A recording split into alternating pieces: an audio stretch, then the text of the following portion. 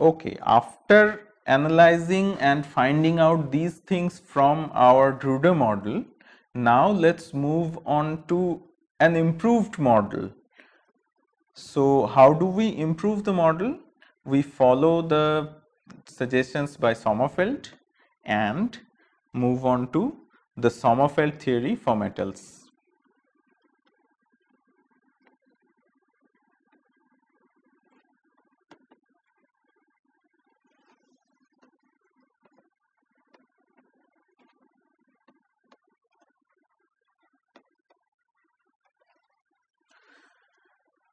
So, at Drude's time and also a lot later, it was considered to be quite acceptable that you apply kinetic theory of gases for electrons. That means you treat the electrons using Maxwell-Boltzmann statistics. But Maxwell-Boltzmann statistics is not really valid for electrons because electrons are identical particles, and in the context of quantum statistics you have learned that identical particles are like when their wave functions overlap and then they can separate again in such a way that they cannot retain their identity. You won't be able to distinguish them at all, no matter how well you can resolve it. So, electrons are identical particles, that means indistinguishable particles. They obey Fermi-Dirac statistics, and Maxwell-Boltzmann statistics is not applicable on them in a strict sense. Also, you have Pauli exclusion principle that is obeyed by every fermion, and electrons are fermions. So, that principle is obeyed. So, you have to consider these things while treating electrons in a metal. Drude did not consider that because these theory didn't exist at his time. Now, if we consider all these things, then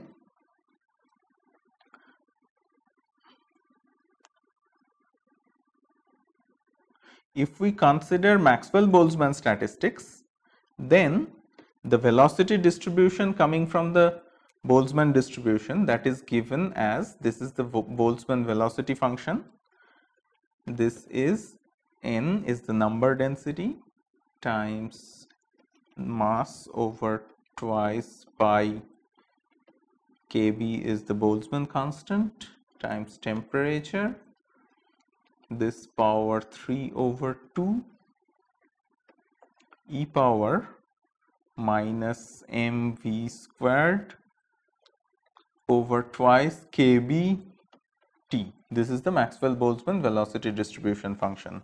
But this function is not applicable because we need to apply Fermi-Dirac statistics on this.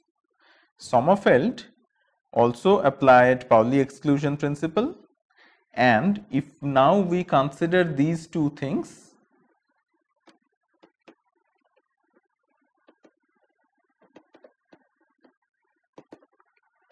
we can find the ground state properties of the electron gas.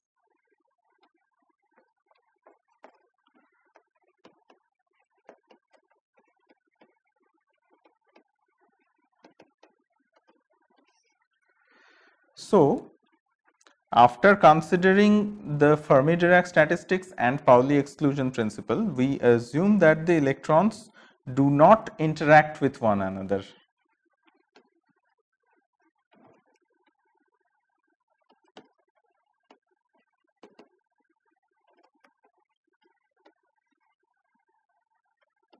Why do we consider that? Well, electrons do not interact with one another. That's a requirement for free electron, but that's not actually true. This is something we assume because that makes our work much simpler. And let's start with something simple. Later on, we will try to move on towards more complicated stuff. So, this is called the independent electron approximation.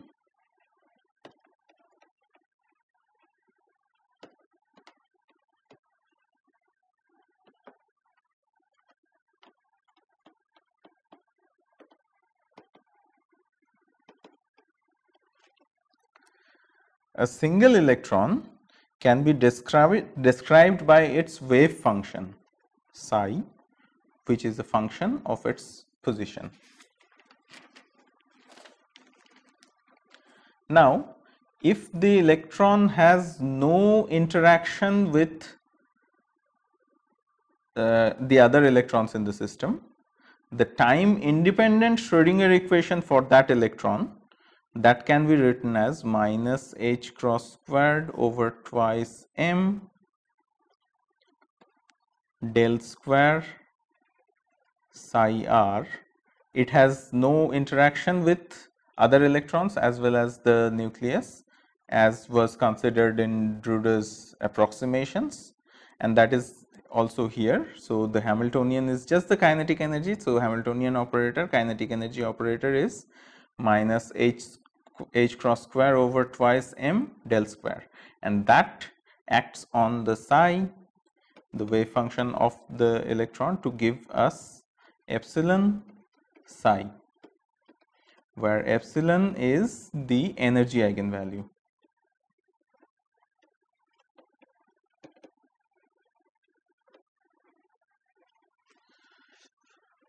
Now, we shall represent the confinement of the electrons to the volume by some boundary condition for solving this Schrodinger equation. What kind of boundary conditions should we consider? We can consider that the solid is of a shape of a cube. Why cube? Because this is the simplest kind of a shape that we can work with. Anything away from cube would make situations a bit more complicated, and that means it has each side L, and L is cube root of the volume of this cube. And now we need a boundary condition.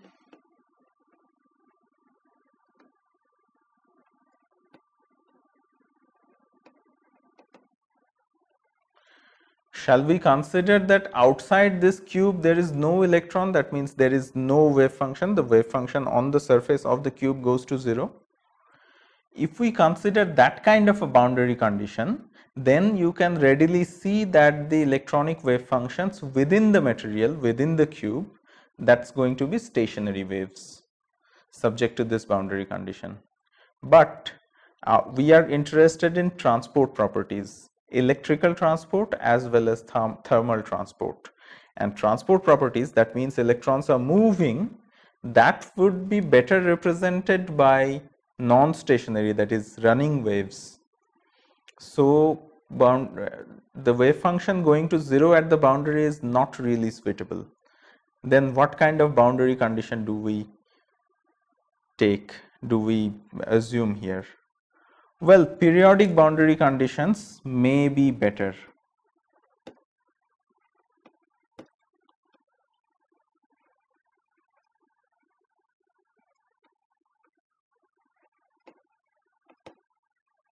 What does periodic boundary condition mean? Let's assume we have this kind of a box. It's a cube, not a square. If we have this kind of a situation, then if an electron goes out from this surface, at the same time we assume that it enters from this other kind of a surface. So, it's a periodic arrangement of this box everywhere in the space. That kind of a boundary condition we would impose. How do we impose this boundary condition in terms of mathematics on the wave function? So, in one dimension, it would mean that if you have psi x plus capital L is the side of the cube, it would be equal to psi x. This is the boundary condition, and if we go for 3 dimension, it would be psi x y z plus L equals psi x y z psi x y plus L z equals psi x y z psi x plus L y z equals psi x y z.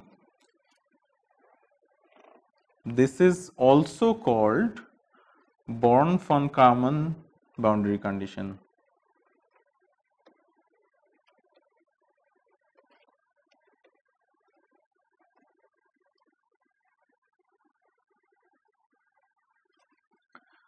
Or simply periodic boundary condition.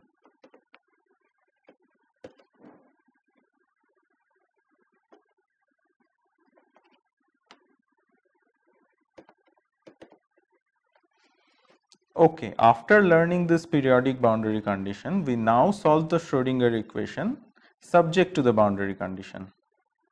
The trial solution would be psi as a function of k and r, where k is the index, is given as 1 over square root of v, which is the normalization condition within this box, within this cube, e power I k dot r, which is a plane wave solution,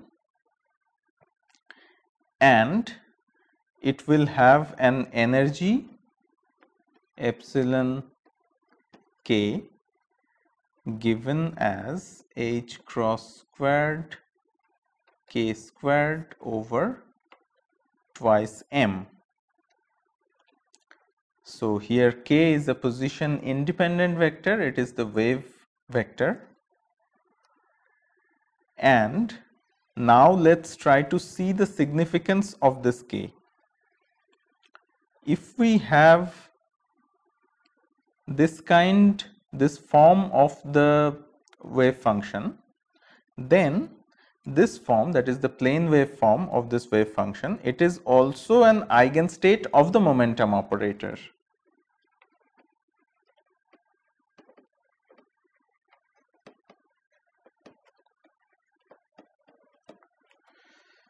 It is of course an eigenstate of the Hamiltonian, also an eigenstate of the momentum operator. And if it is an eigenstate of the momentum operator can be written as h cross over I del r, which is h cross over I gradient. And when this kind of a momentum operator acts on the wave function, that means the plane waveform, we get the eigenvalue that is h cross k. This is the eigenvalue of the momentum operator. That means h cross over I gradient acting on e power I k dot r is nothing but h cross k e power I k dot r. So we can now interpret k as a wave vector, and the corresponding de Broglie wavelength lambda, that would be given as twice pi over the magnitude of k for the electron. If we now invoke the periodic boundary condition, then this allows only certain discrete values of k that would satisfy the condition.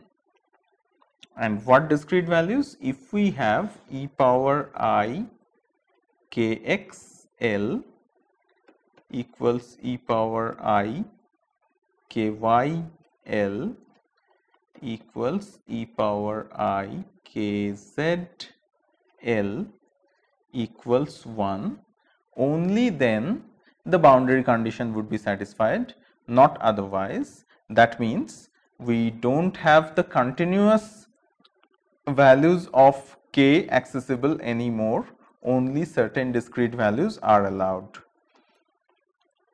If we have e power z equals 1, that means z equals twice pi I n, where n is an integer.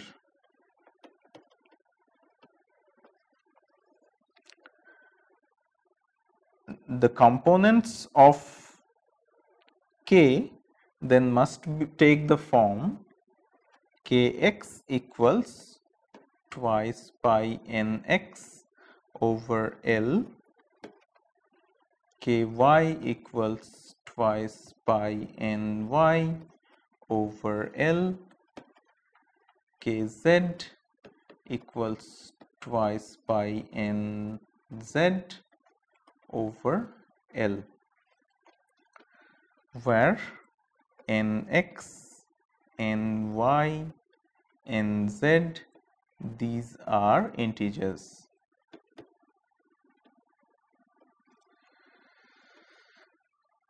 Now, if we consider a region of the K space,